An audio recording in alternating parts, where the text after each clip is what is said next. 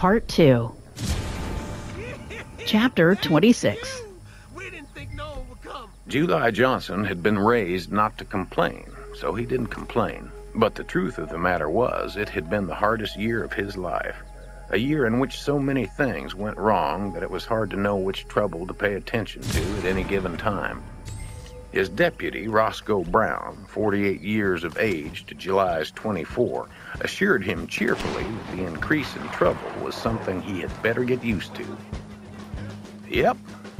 Now that you've turned 24, you can expect no mercy," Roscoe said. "I don't expect no mercy," July said. "I just wish things would go wrong one at a time. That way, I believe I could handle it." "Well, you shouldn't have gotten married then," Roscoe said. It struck July as an odd comment. He and Roscoe were sitting in front of what passed for a jail in Fort Smith. It just had one cell, and the lock on that didn't work. When it was necessary to jail someone, they had to wrap the chain around the bars. "I don't see what that has to do with it," July said. "Anyway, how would you know? You ain't never been married." "No, but I got eyes," Roscoe said. "I can see what goes on around me. You went and got married, and the next thing you know, you turned yellow. Makes me glad I stayed a bachelor. You're still yellow," he went on to point out. "It ain't Elmira's fault that I got jaundice," July said. "I caught it in Missouri at that darn trial." It was true that he was still fairly yellow and fairly weak, and Elmira was losing patience with both states. "I wish you'd turn back white," she had said that morning, although he was noticeably less jaundiced than he had been 2 weeks before. Elmira was short, skinny, brunette, and had little patience. They had only been married 4 months, and one of the surprises from July's point of view was her impatience. She wanted the chores done immediately, whereas he had always proceeded at a methodical pace. The first time she bawled him out about his slowness was only 2 days after the wedding. Now it seemed she had lost whatever respect she had ever had for him. Once in a while, it occurred to him that she had never had any anyway. But if that was so, why'd she marry him? "Uh-oh, here comes Peach," Roscoe said. "Ben must have been a lunatic to marry that woman." "According to you, all us Johnsons are lunatics," July said, a little irritated. It was not Roscoe's place to criticize his dead brother, though it was perfectly true that Peach was not his favorite sister-in-law. He had never known why Ben nicknamed her Peach, for she was large and quarrelsome and did not resemble a peach in any way. Peach was picking her way across the main street of Fort Smith, which was less of a quagmire than usual, since it had been dry lately. She was carrying a red rooster for some reason. She was the largest woman in town, nearly 6 feet tall, whereas Ben had been the runt of the Johnson family. Also, Peach talked a blue streak, and Ben had seldom uttered 3 words a week, although he had been the mayor of the town. Now, Peach still talked a blue streak, and Ben was dead. That fact, well known to everyone in Fort Smith for the last 6 weeks, was no doubt what Peach was coming to take up with him. "Hello, July," Peach said. The rooster flapped a few times, but she shook him and quieted him down. July tipped his hat, as did Roscoe. "Where'd you find the rooster?" Roscoe asked. "It's my rooster, but he won't stay home," Pete said. "I found him down by the store. Skunks will get him if he ain't careful." "Well, if he ain't careful, he deserves it," Roscoe said. Peach had always found Roscoe an irritating fellow, not as respectful as he might be. He was a little better than a criminal himself in her view, and she was opposed to his being deputy sheriff, although it was true that there was not much to choose from in Fort Smith. "When are you aiming to start after that murderer?" she asked July. "Why, pretty soon," he said, although he felt tired at the thought of starting after anybody. "Well, he'll get over to Mexico or somewhere if you sit around here much longer," Pete said. "I expect to find him down around San Antonio," July said. "I believe he has friends there." Roscoe had to snort at that remark. "That's right," he said. "2 of the most famous Texas Rangers that ever lived. That's his friends." July will be lucky not to get hung himself, if you ask me. Jake Spoon ain't worth it. It's nothing to do with what he's worth, Pete said. Ben was the one who was worth it. He was my husband and July's brother and the mayor of this town. Who else do you think seen to it your salary got paid? The salary I get don't take much seeing to, Roscoe said. A darn midget could see to it. At $30 a month, he considered himself grievously underpaid. Well, if he was earning it, that man wouldn't have got away in the first place, Peach continued. You could have shot him down, which would have been more than he deserved. Roscoe was uneasily aware that he was held culpable in some quarters for Jake's escape. The truth was, the killing had confused him, for he had been a good deal fonder of Jake than of Ben. Also, it was a shock and a surprise to find Ben lying in the street with a big hole in him. Everyone else had been surprised, too. Peach herself had fainted. Half the people in the saloon seemed to think the mule skinner had shot Ben. And by the time Roscoe got their stories sorted out, Jake was long gone. Of course, it had been mostly an accident, but Peach didn't see it that way. She wanted nothing less than to see Jake hang. Probably would have if Jake had not had the good sense to leave. July had heard it all 25 or 30 times, the versions differing a good deal depending upon the teller. He felt derelict for not having made a stronger effort to run Jake out of town before he himself left for the trial in Missouri. Of course, it would have been convenient if Roscoe had promptly arrested the man, but Roscoe never arrested anybody except old man Darton, the one drunk in the county Roscoe felt he could handle. July had no doubt that he could find Jake Spoon and bring him back for trial. Gamblers eventually showed up in a town somewhere and could always be found. If he hadn't had the attack of jaundice, he could have gone right after them. But now 6 weeks had passed, which would mean a longer trip. The problem was Elmira didn't want him to go. She considered it an insult that he would even consider it. The fact that Peach didn't like her and had snubbed her repeatedly didn't help matters. Elmira pointed out that the shooting had been an accident and made it plain that she thought he ought to not let Peach Johnson bully him into making a long trip.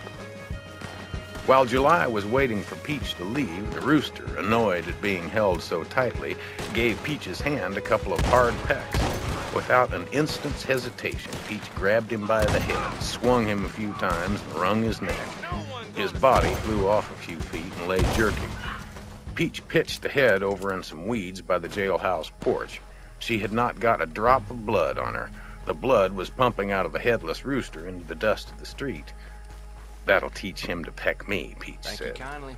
At least I'll get to eat him instead of a skunk having the pleasure. She went over and picked the rooster up by the feet and held him out from her body until he quit jerking. Well, July, she said, I hope you won't wait too long to start. Just because you're a little yellow don't mean you can't ride a horse. You Johnsons marry the darndest women, Roscoe said, when Peach was safely out of hearing. What's that? July said, looking at Roscoe sternly. He would not have his deputy criticizing his wife. Roscoe regretted his quick words. July was touchy on the subject of his new wife. It was probably because she was several years older and had been married before. In Fort Smith, it was generally considered that she had made a fool of July, though since she was from Kansas, no one knew much about her past. Why, I was talking about Ben and Sylvester, Roscoe said. I guess I forgot you're a Johnson, since you're the sheriff. The remark made no sense. Roscoe's remarks often made no sense, but July had too much on his mind to worry about it. It seemed he was faced every single day with decisions that were hard to make. Sometimes, sitting at his own table, it was hard to decide whether to talk to Elmira or not. It was not hard to tell when Elmira was displeased, though. Her mouth got tight, and she could look right through him and give no indication that she even saw it. The problem was trying to figure out what she was displeased about. Several times he tried asking if anything was wrong and had been given bitter, vehement lectures on his shortcomings.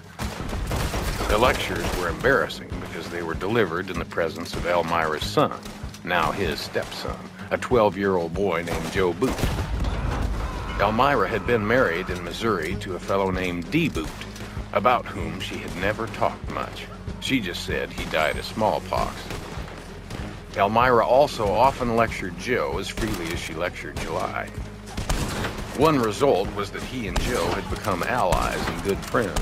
Both of them spent much of their time just trying to avoid Elmira's wrath. Little Joe spent so much time around the jail that he became a kind of second dad. Like Elmira, he was skinny with big eyes that bulged a little in his thin face. Roscoe was fond of the boy, too. Often he and Joe went down to the river to fish for catfish. Sometimes, if they made a good catch, July would bring Roscoe home for supper, but those occasions were seldom successful. Elmira thought little of Roscoe Brown, and though Roscoe was as nice to her as he could be, the fish suppers were silent, tense affairs. "Well, July, I guess you're between a rock and a hard place," Roscoe said. "You either got to go off and fight them Texas Rangers or else stay here and fight Peach." "I could send you after him," July said. "You're the one that let him get away." Of course he was only teasing. Roscoe could hardly handle old man Darton, who was nearly 80. He wouldn't stand much of a chance against Jake Spoon and his friends. Roscoe almost tipped over in his chair, he was so astonished. The notion that he might be sent on a job like that was ridiculous. Living with Elmira must have made July go crazy if he was thinking such thoughts. "Peach ain't gonna let it rest," July said, as much to himself as to Roscoe. "Yes, it's your duty to catch the man," Roscoe said, anxious to get himself as far off the hook as possible. "Benny was your brother, even if he was a dentist." July didn't say it, but the fact that Benny had been his brother had little to do with his decision to go after Jake Spoon. Benny had been the oldest, and he himself the youngest of the 10 Johnson boys.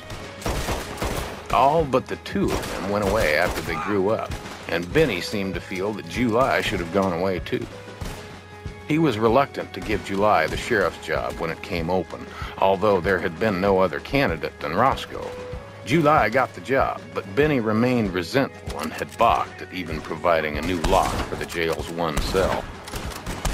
In fact, Benny had never done one kind thing for him that July could remember. Once, when he pulled a bad tooth of July's, he had charged the full fee. July's feelings of responsibility had to do with the town, not the man who was killed. Since pinning on the sheriff's badge 2 years before, his sense of responsibility for the town had grown steadily. It seemed to him that as sheriff, he had a lot more to do with the safety and well-being of the citizens than Benny had as mayor. The rivermen were the biggest problem. They were always drinking and fighting and cutting one another up. Several times he had had to pile 5 or 6 into the little cell. Lately, more and more cowboys passed through the town. Once, the wild men of Shanghai Pierce had come through, nearly destroying 2 saloons. They were not bad men, just rowdy and wild to see a town. They tended to scare people's livestock and rope their pets, and were intolerant of any efforts to curb their play. They were not gunmen, but they could box. July had been forced to crack 1 or 2 of them on the jaw and keep them in jail overnight. Little Joe worshipped the cowboys. It was plain to July that he would run off with one of the outfits given the chance. When not doing chores, he would spend hours practicing with an old rope he had found, roping stumps or sometimes the milk pen calf. July was prepared to accept a certain rowdiness on the part of the cowboys as they passed through, but he felt no leniency at all for men like Jake Spoon. Thank you. Gamblers offended him, and he had warned several out of town. Roscoe loved to whittle better than any man July had ever known. If he was sitting down, which was usually the case, he was seldom without a whittling stick in his hands. He never whittled them into anything, just whittled them away, and the habit had come to irritate July.